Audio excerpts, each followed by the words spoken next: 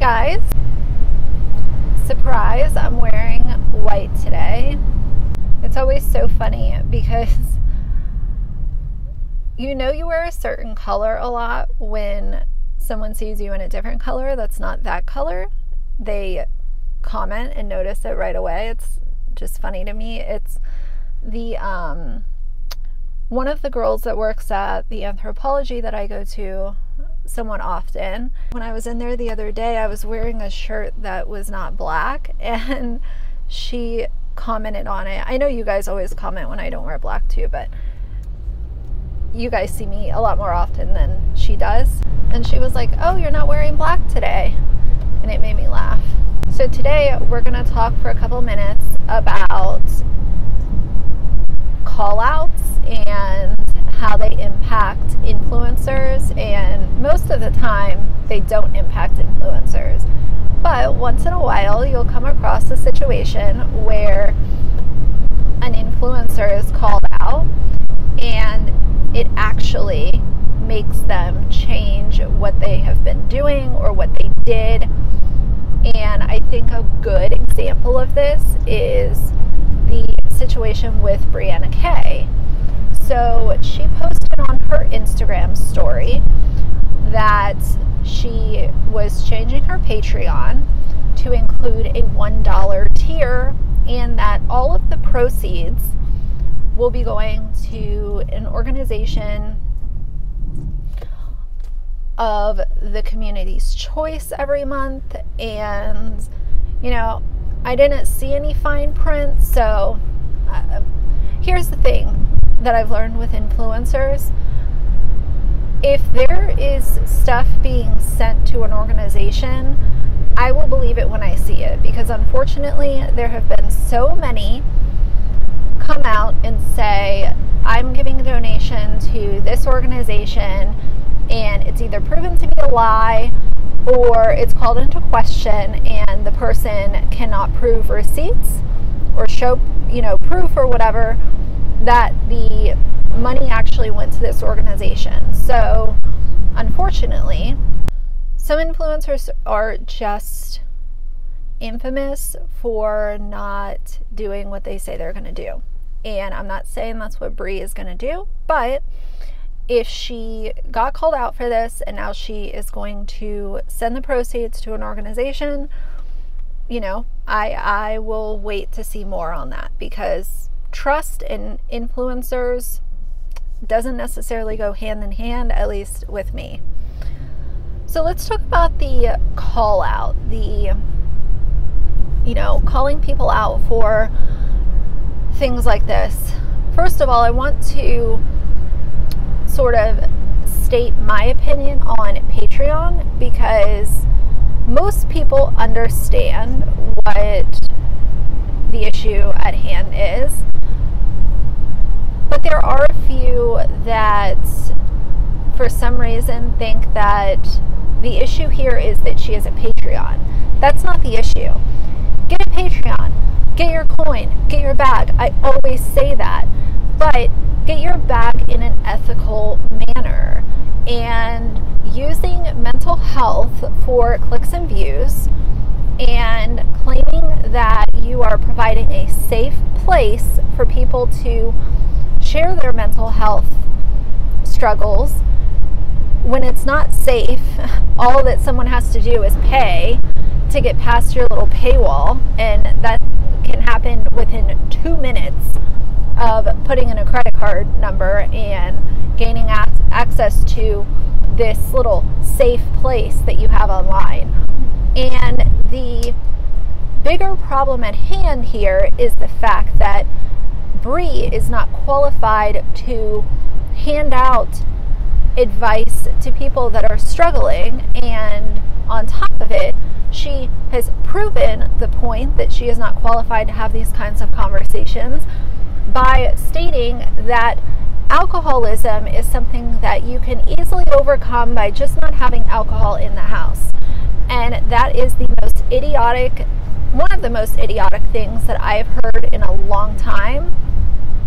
And, being on YouTube, you come across tons of just things that have no merits, things, you know, people that are saying things that just make zero sense, and anyone that can look at things from a logical viewpoint would have trouble reconciling. So that statement about the getting rid of the alcohol and putting an ED above alcoholism as far as difficulty, just what she did there was she not only insulted anyone who is an alcoholic or has dealt with addiction, but it also hit people who have had family members and friends that have been affected by alcoholism, addiction, and it's just all just, it's so out of line, and it is so ridiculous that she said that.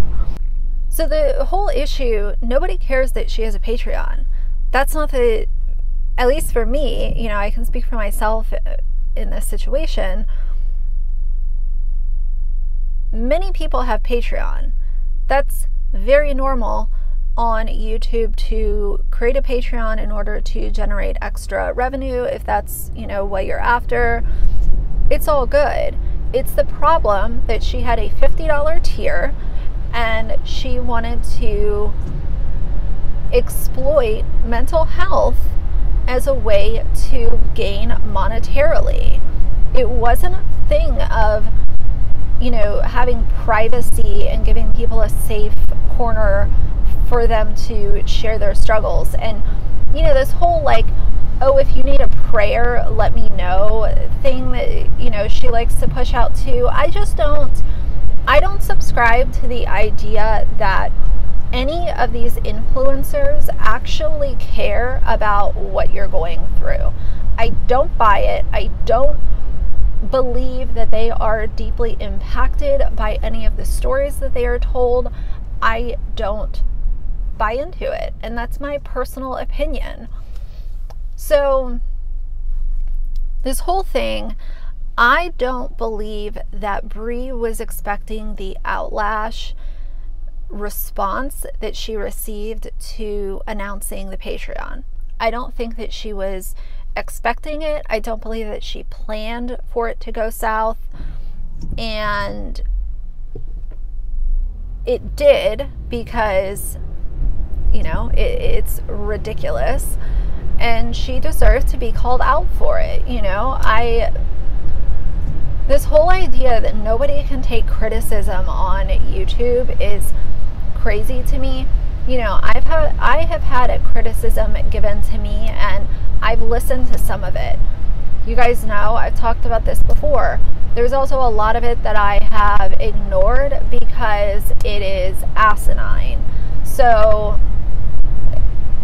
for someone to come to you with some legit criticism about how you are exploiting mental health and downplaying the effects that alcoholism has on people, that is criticism that is very valuable.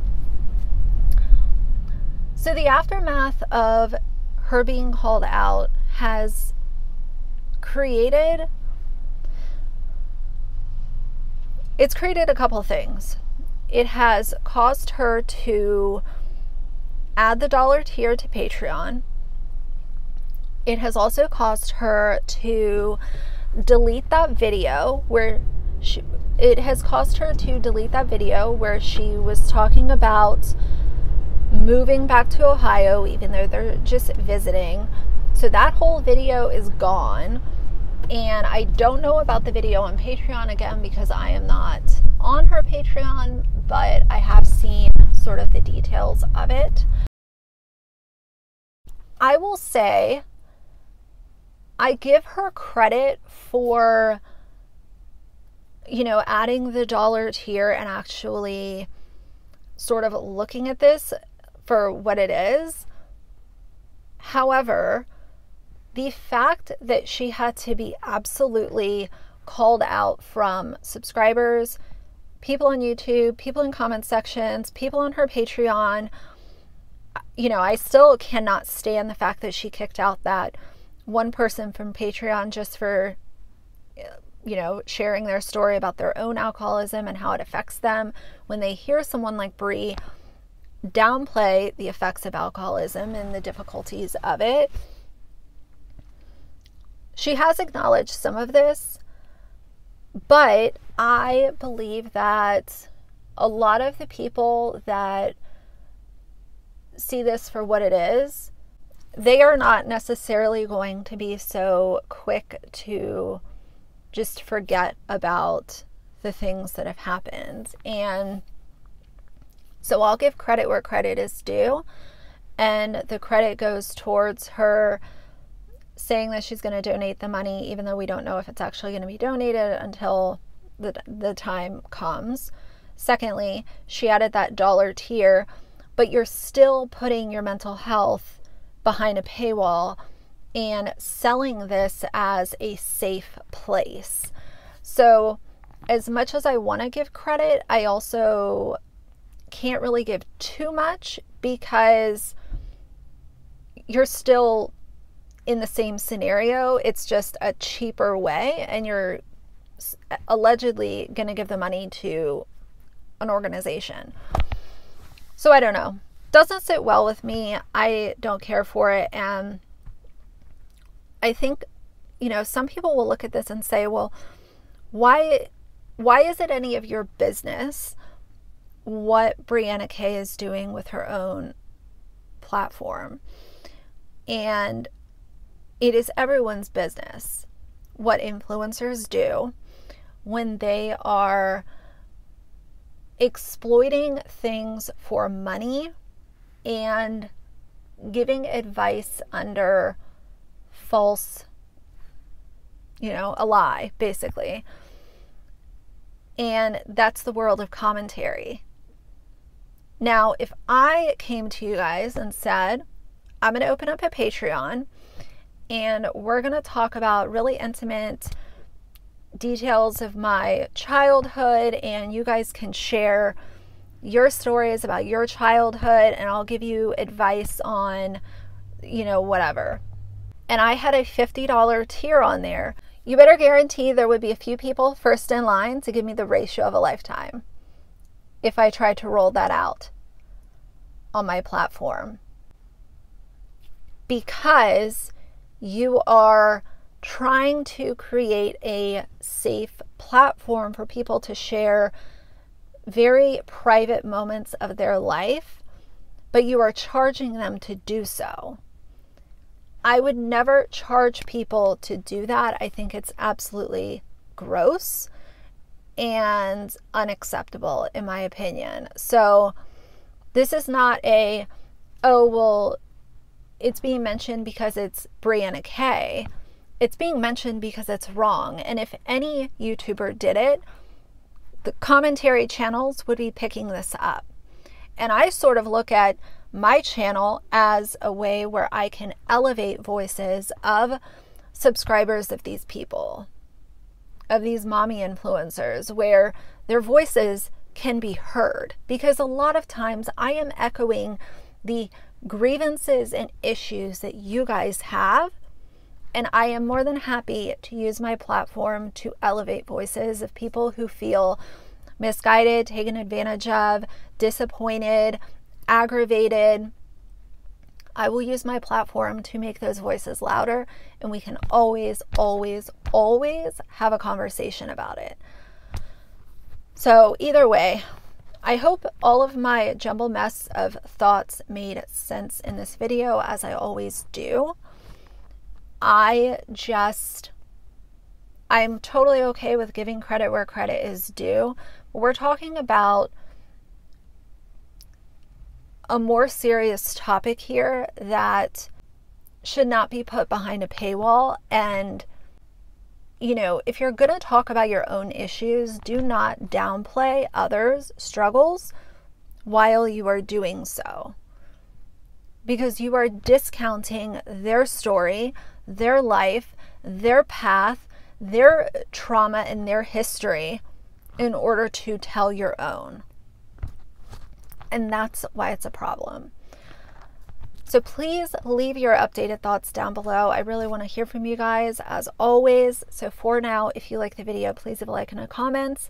And if you'd like to see more from me in the future, please subscribe. I'll see you guys soon. Bye.